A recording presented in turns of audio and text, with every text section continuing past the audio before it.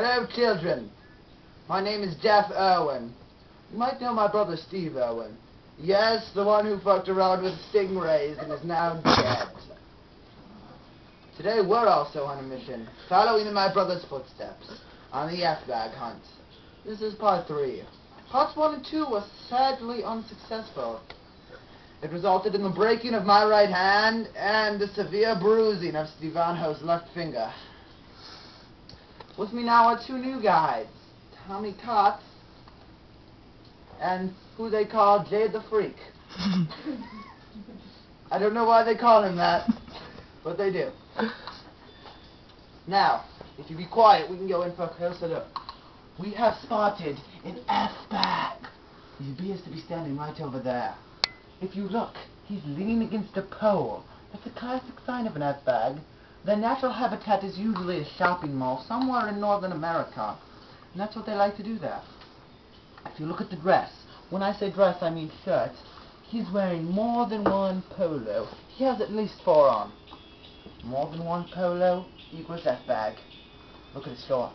Look at that pattern. Up and down plaid equals F-bag. Hands in pockets. Who knows what he's doing with those hands? Pocket pool, maybe? I don't know. Look at his shoes. Was he just taking a swim? No.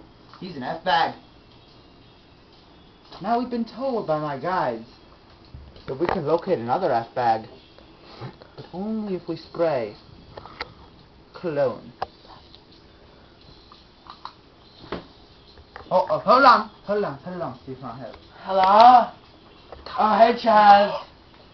Yeah, shopping in 10? Yeah. Okay, ciao. Now, that was a cell phone.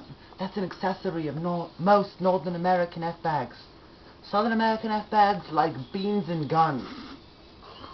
Now, we're going to try to attract that second F-bag using cologne spray. Let's give it a try. Most cologne sprays, including Tommy Hilfiger, Hollister, American Eagle, Abercrombie & Fitch, and anything else that stinks like shit, will do the job. Now, on the radar we have motion. Another F-bag has come into the area. He's coming. This one appears to be a male. He's giving the signal that he wants to mate by keeping his hands in his pockets. No, that's the mating dead. Turn off the camera!